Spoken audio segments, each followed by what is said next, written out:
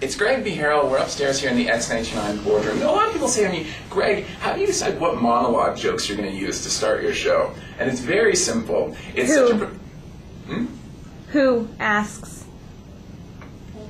People do. People ask. Who? People, they don't say it, but when you look at something, it don't... Oh. Join me upstairs in the X92.9 boardroom. There's Chad from sales. Okay, there's Cynthia from traffic right back there. There's Amber from sales. Yeah. Now I've asked you all here because I'm going to test out some monologue jokes on you. And I'm really hoping that...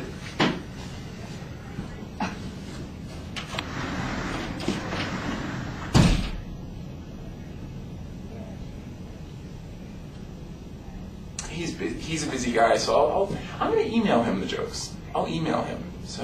But the rest of you, you're in luck. Try this one for size. Today, reports say Avatar 2 is going to be underwater, huh? Yeah. Finally, Avatar fans can have a wet dream and not have to do the laundry.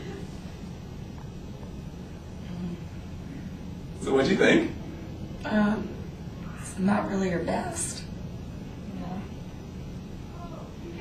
You can go join Chad outside. Yeah. You're kidding, right? You aren't. You can go ahead. Let's do it anyway.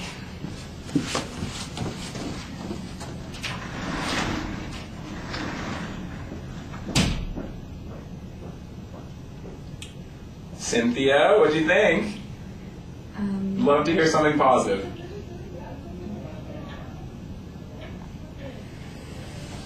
Oh, for fuck, don't...